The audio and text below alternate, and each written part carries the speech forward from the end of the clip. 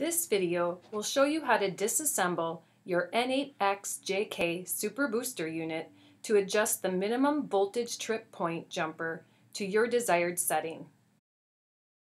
Begin by removing the 6 case screws. Remove the 40 amp fuse and lift the DC in side up. Then slide the case off of the BNC connector and set it down next to the unit.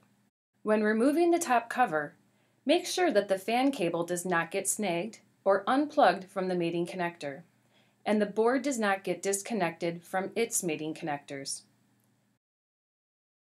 Change the jumper to your desired minimum voltage.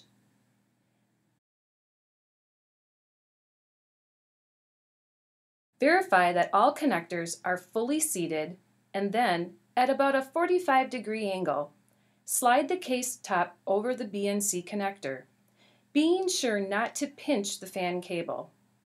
Carefully drop the DC in side down. If the case top catches on the remote panel connector, lightly pull the side panel out to allow the case top to drop down.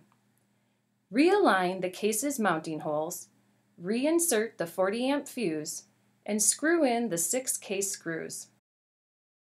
Thanks for watching and enjoy your N8XJK Super Booster.